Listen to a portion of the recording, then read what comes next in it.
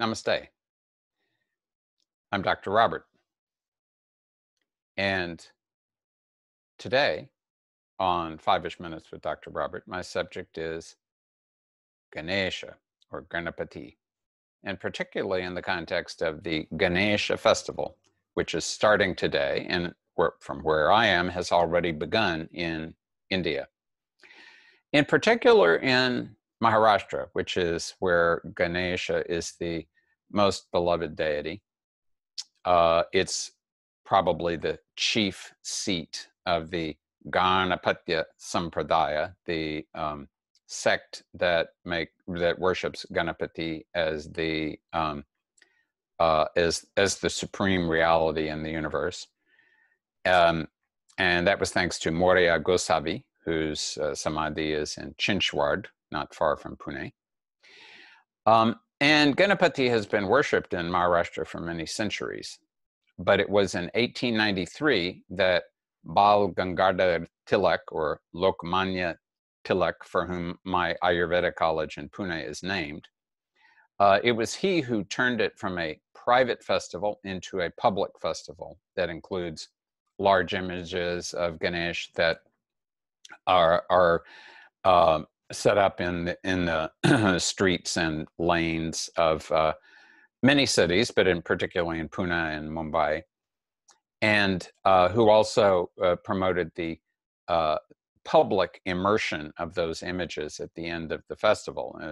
Images were being immersed privately before, but also publicly. And part of this was to generally revive an awareness of the popular culture during a time that the British were discouraging that.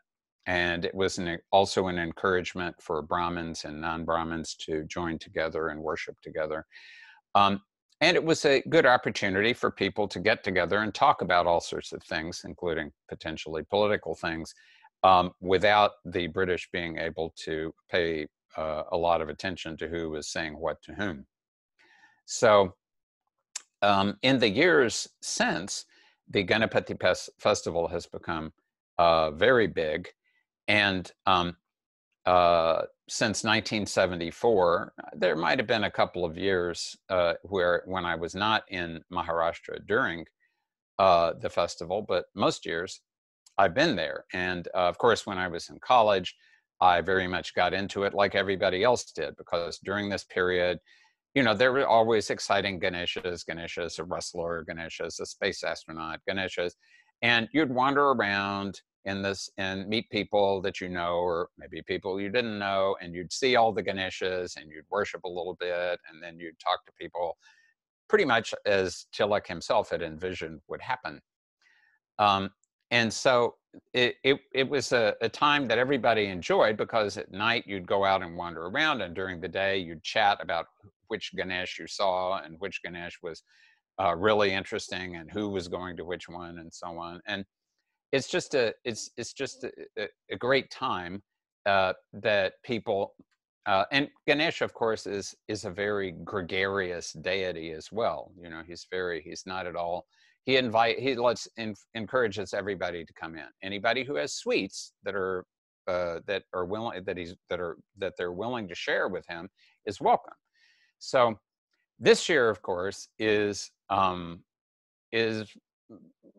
to be not as happy a year. I've heard reports that there are some pandals, there are some Ganeshas that have been set up in South Mumbai, but of course it's not the same thing, because now, because of the pandemic, everybody has to be much more careful not to interact quite as much.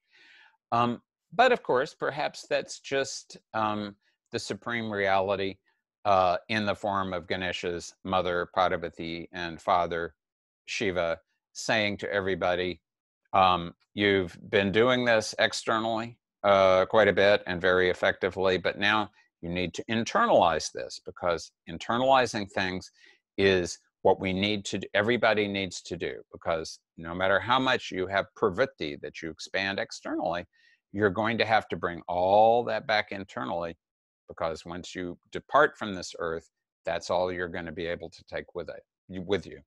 So I encourage everyone during these next 10 days to really focus on Ganapati and remember that he is the Lord of obstacles. He can create them or get rid of them. And we already have some gigantic obstacles in the world. So I hope everybody will spend a little bit of time encouraging Ganapati to be nice to everyone and help us get rid of those obstacles. And uh, one of the best ways to do this is to sing to Ganapati. And if you can do it yourself, that's great. And if you can't, definitely YouTube will have plenty of things that you can hear other people singing. And I was just listening myself to Lata Mangeshkar, who is probably the most famous vocalist in India and who I've met on several occasions, many years ago, no doubt, singing the famous Marathi Aditi to Ganesh. And I think one thing we really need to remember about Ganapati is that he's extremely intelligent, very wise, very intellectual, but he's a 6-year-old boy and he doesn't care that much about intellectuality. He cares a lot about sweets and a lot about affection. And being affectionate and loving towards him and offering bhakti and devotion in his direction is the best way to connect to him. And on that note, what I'd like to end with is Sukhakarata, Dukhaharata, Varata, Viganati, Nurvi, Purvi, Prema, Krupajayati, Sarvangi Sundarati, Shendurati, Kanti Shobe Male Mukta Palanti, Jai Deva, Jai Deva, Jai Mangalamurati, O Shri Mangalamurati, Darshan Matre Mane, Smarane matre mane kamane purti, Jai Deva, Jai Deva. Mangalamurati Moria, Ganapati Bappa Moria, Moria. Jai Ganesh.